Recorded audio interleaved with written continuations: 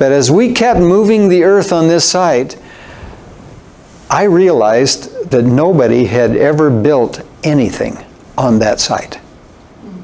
And that is more than amazing, which led me to believe that the Lord preserved that site. If you bump into anything by way of archaeological ruins, any remnants of anything, everything stops in that country. Whenever you find any antiquities, you immediately call in the archaeologists, and it might delay any project for years or indefinitely.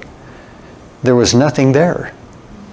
I watched it. I was there day after day, week after week for all the months of preparing the site for the building to go up. The Lord preserved that spot for the future site. He knew anciently that we would be building there. Okay, there's the first part of the wall that went up all the way around the site. We got to keep certain people in and certain people out while they were building. They cut away from the designer's plans, and by the way, the architects were David Resnick from Jerusalem and Frank Ferguson from Salt Lake City. Worked together on this project. And Frank did a lot of things with glass. He did the Ravenel Hall and extension of BYU Stadium and Tanner Building, and he's done a lot of things around here, but this was one of his greatest in his life's work. But I was amazed as I watched them. Now, this is not an 8-story structure straight on top of each other. It's 8 levels terraced down the hillside. Okay?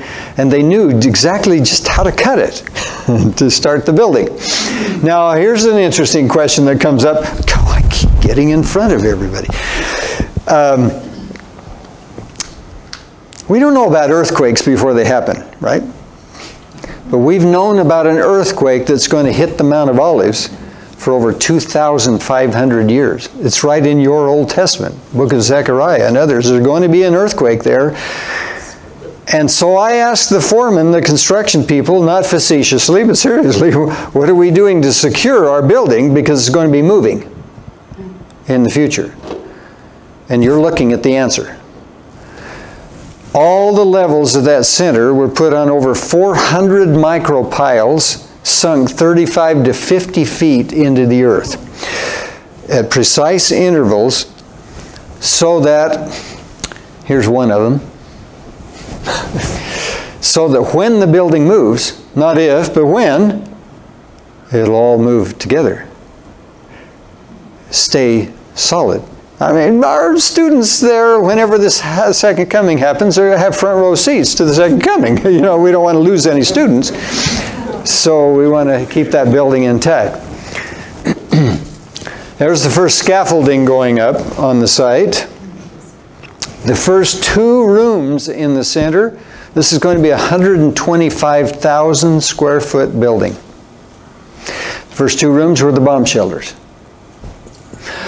According to Israeli law, every public building that houses people has to have bomb shelter space in case it's ever needed for the amount of people that live or work in that place.